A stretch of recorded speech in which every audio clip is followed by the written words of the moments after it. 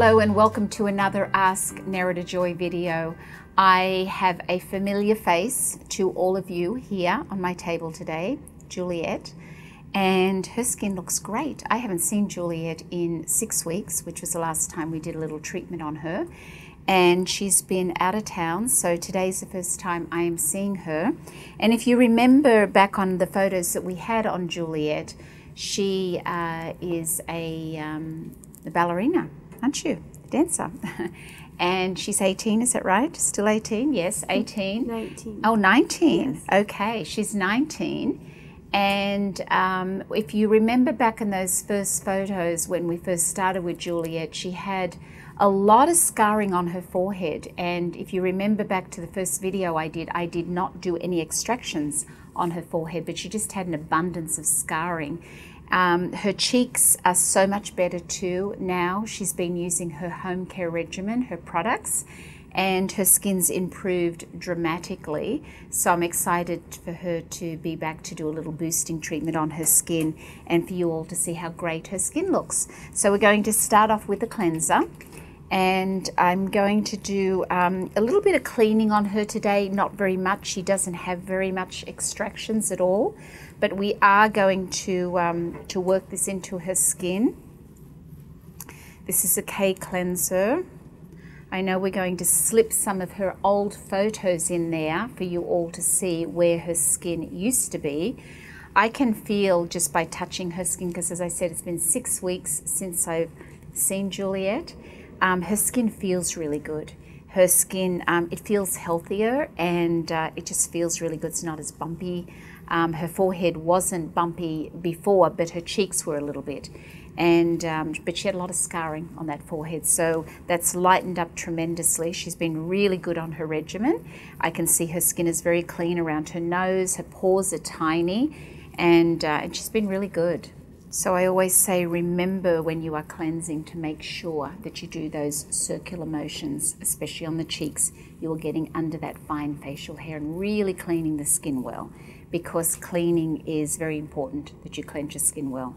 Don't be lazy with cleaning. It's really important. It keeps your pore size small, and we don't want large pores, so it's really important that you keep your skin clean.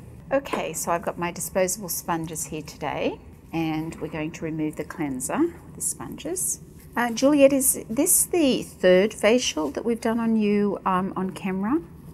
Yes. Third on camera, and then we just had done that one in the very beginning. Mm-hmm. Yes, okay, so third facial on camera, fourth facial for Juliette. Okay, now what we're going to do is we're going to do an exfoliation on her skin. So what I'm doing now is the exfoliation after cleansing. It's exfoliating mask, and I'm going to put it directly on her skin. I'm not mixing this one with the healing gel. I'm doing it directly. Her skin looks great. It feels really great. I had somebody ask me, what's the difference between moisturizing and hydration? An oily skin needs hydration. For a skin to heal and for a skin to be healthy, and what helps an oily skin, an oily congested skin, is you have to keep the skin really hydrated, because that's what helps your skin to heal quickly. Moisturization, you don't want to overnourish. An oily skin doesn't need a lot of moisturization because it has oil in it to moisturize it and keep it lubricated. So, but what hydration is it really, it's feeding the skin water. It's feeding it, it's helping it to be dewy and healthy. Moisturization is different. Moisturization is protecting, it leaves a film on the skin. It, it stops sometimes things for getting in and things for coming out on certain moisturizers. So moisturization and hydration is different. You can be talking about hydration on an internal level. So when your levels in your skin are really dehydrated, that means that your organs are dehydrated. Your skin is just a reflection of what's going on the inside. So it's really important that you keep your body hydrated and healthy. And being that our bodies are made of more than 70% water, it's really important to keep flushing and keep that water moving so it doesn't get still and stagnant in the body. So hydration is keeping your levels hydrated, but it's also keeping your organs hydrated. And that's what we do a lot with drinking waters, and also certain serums and things that are not really nourishing, but they're hydrating, like hyaluronic acid serums are really healing and they're really hydrating, but they're not necessarily nourishing and suffocating to the skin. Okay, so we've exfoliated Juliette's skin. I'm going to use a little bit of healing gel on her skin. What I'm going to do is I'm going to work just a small amount of the stronger retinol and a little bit of the flavonoid into her skin. Just for a few minutes, we're going to do a little bit of extraction on her forehead, where today I can see she's got a little congestion, not much, but maybe half a dozen on her forehead. Her cheeks look great, but I will be looking under the light and really sort of inspecting it a little bit more after we do the work in the flavonoid and the retinol. So while I'm massaging, I do want to just mention something else. I recently came back from Australia and last week, and I was I grew up in the country about 6 hours out of Sydney, and my younger brother, who's a couple of years younger than me, had picked me up from the airport, and I had to sit behind. Of course, I offered to drive, but they were all very nervous about that, driving on the opposite side of the road. So I sat in the back and I sat behind my younger brother. And I had posted a photo on Instagram, which I will have in this video as well for you to see right now, a picture of what I was looking at with my brother's neck. And I was mortified that his neck was so old looking with all these wrinkles. So I want you to see what his face looks like, and I want you to see his neck and to see the difference. He has really beautiful skin on his face, but his neck was horrific. So for all of you guys out there, and for all of you women who have really short hair, make sure, or even not necessarily short hair, just that when you do go out, and if you are an outdoorsy kind of person, you need to protect your neck and the back of your neck. If you have shorter hair or you've got your hair tied back, it's really important that you are you're protecting it, and protecting it with either clothing or protecting it with sunscreen.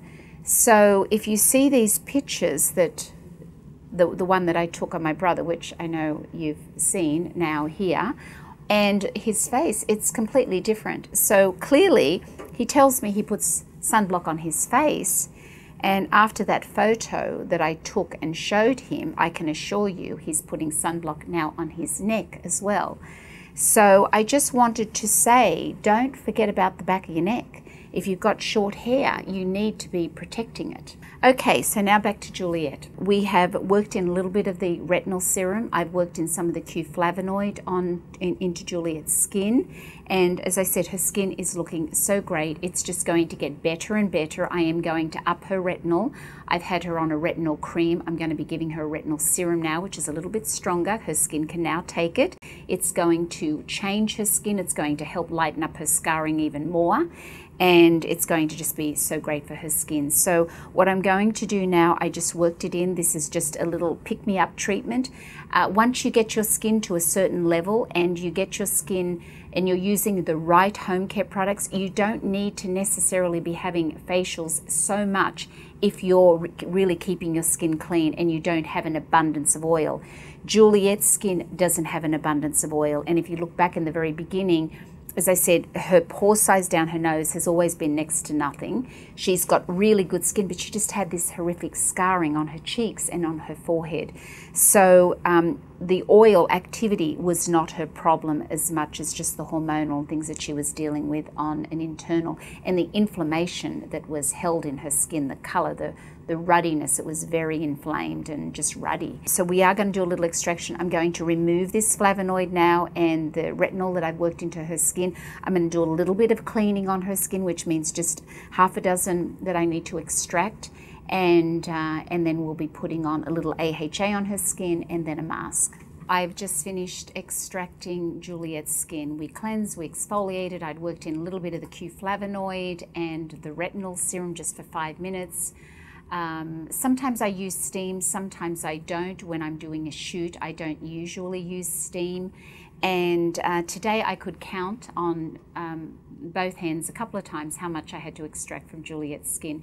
We had probably about 8 little congested bumps on her forehead that I took out. She had a couple on either side by her hairline, and she had, I think, like 3 or 4 on the cheek, 2 on the nose, because her pores are so small on her nose, and she's really doing a great job with cleaning. And she had a couple on the chin only, and again there was like 3 or 4 on this side of her face. So she really didn't have a lot to extract at all. And as I said, I don't even know that we did extractions last time I saw her 6 weeks ago. She really doesn't have a lot of extractions, and I know she's doing a great job at really keeping her skin clean, which is fantastic. So what I'm going to do now, I'm going to do a fruit complex #1 on her. I don't want to do the one for really oily skin, because she doesn't have a lot of oil in her skin. She has a little bit, and in unusual areas. She's got like little bits here and a little bit on her nose, but not even as many blackheads on the nose as I do, and I'm a combination dry skin. Her pore size is very small around her nose. She has very minimal oil on her chin and on her forehead as well. So I'm going to do a fruit complex #1 on her. I'm going to leave it on her skin a couple of minutes, and then we're going to take it off and put a mask on her. Now, one thing Juliette had asked me after I finished extracting her, she said, how is it that you manage to get all of the infection out when I do it? Because she said when she does it, she doesn't. And I just said to her, you know, there is obviously, you know, all of us Estes out there, we have been trained to be able to extract, and sometimes that's always not necessary. You know, a lot of Estes would say, I've never been trained how to extract properly, and I know a lot of you want to see me do extractions on camera, and I don't want to focus on that. I've been asked to show how to extract correctly, and at some point I will be doing more on that. But I know there are a lot of pimple popping videos out there to watch. But you have to just make sure that when you are doing extractions that you are getting it all out, because if you're not getting it all out, it will leave a mark where you've extracted. It's really important to get the infection out. If you're going to attack it, you need to get it out. And of course you can't just keep on going and create a big mess, but it's important to be able to identify what it is that you're going to remove and not remove. So with the pustules and the painful papules and the cystic type acne, you know, a lot of it you can't remove because you spread infection underneath. So it's really important to know that. But when you see the little white bumps on the skin, not milia, but when you see the other types of little bumps that you can squeeze and they come out very easy, those types of things, you need to get it out. Because those are the types of little bumps that you get from dairy and too much fat in the diet, or just not too much fat, but just that your body doesn't digest it and doesn't work well with that type of fat. So I'm always, you know, very often taking dairy out of people's diets. And as you would know from Kelly, her videos, that her big thing was her diet, which she ate a lot of dairy and eggs. That's another one that I do take out. So it's just important to get it out, and that way you won't be left with a mark. And also it's important to get the infection out so that so your skin heals really quickly. So we've got the fruit complex on Juliette's skin. As I've said, I probably would not have removed any more than 20 things on her face today. It was probably more, maybe 15, something like that. About half a dozen on her forehead, a couple on the sides here, 3 or 4 on her cheeks, and a couple on her chin. And she had like 2 blackheads on her nose. I mean, that's crazy. Who has just 2 blackheads on their nose? But it's just because her pore size is so small, and she really does a good job of cleaning her skin, which is so important. Okay, we've left the fruit complex on her skin for a few minutes. I'm now going to remove it with cool water and my sponges.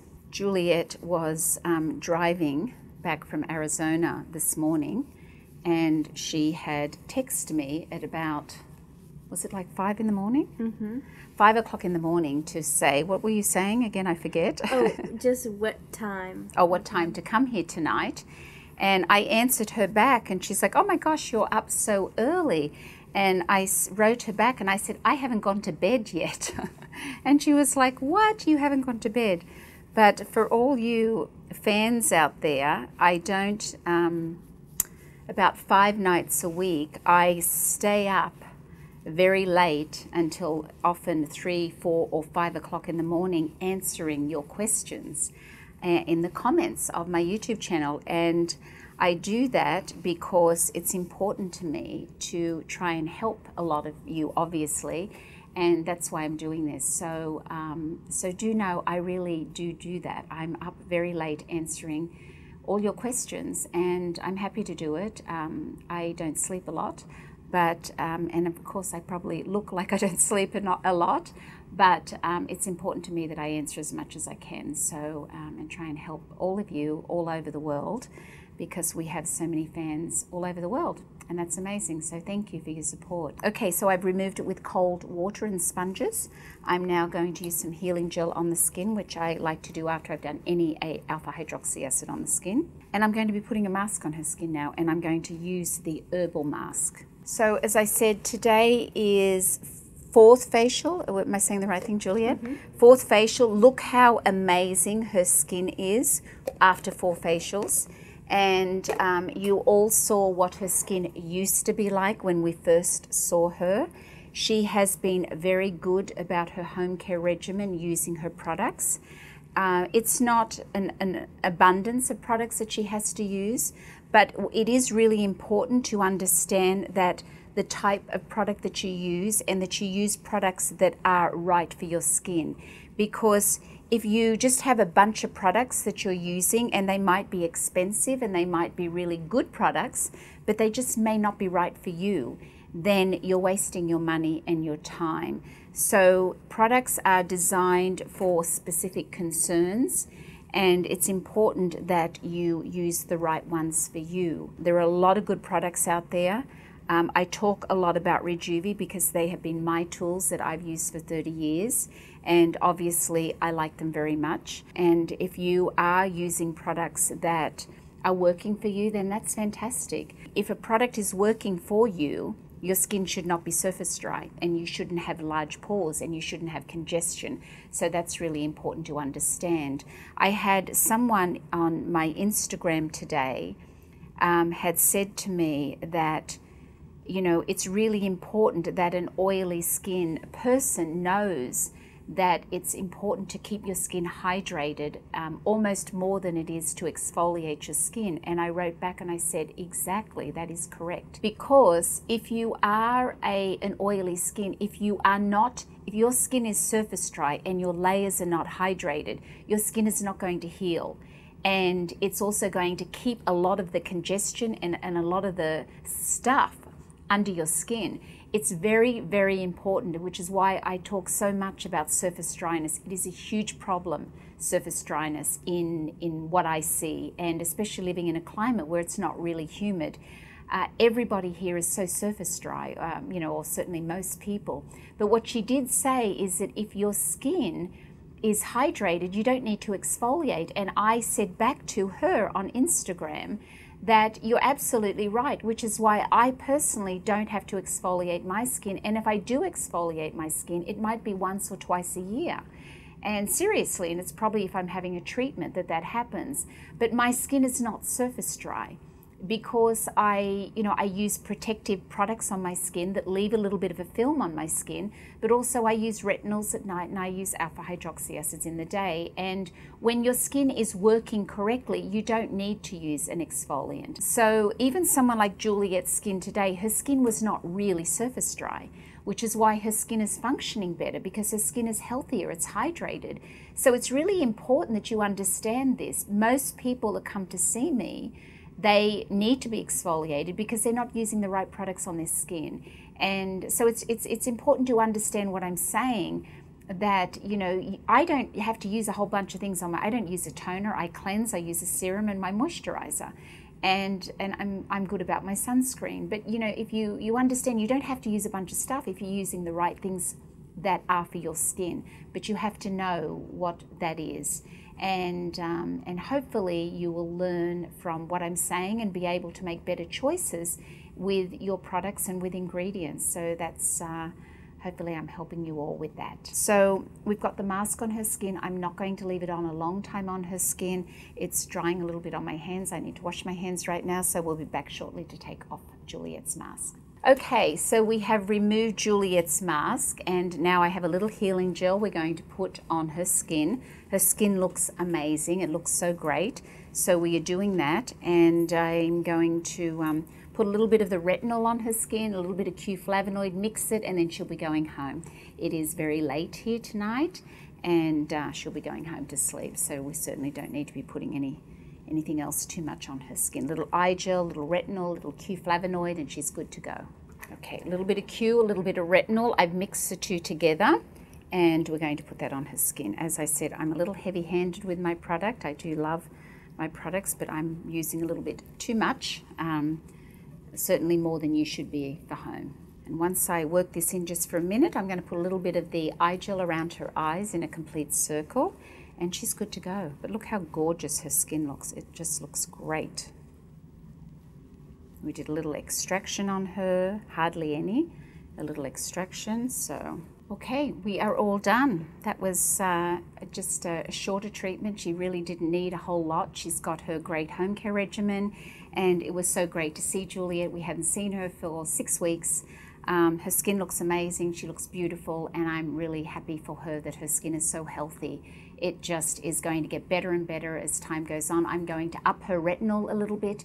I'm going to take her from using the retinol cream to a retinol serum, which is a little bit stronger. It's going to help just finalize those little marks on her cheeks and just help her skin to be even better. So thank you for watching another Ask Nerida Joy video. Thank you for subscribing and liking my videos. I really appreciate it, and I look forward to seeing you again soon. Bye-bye.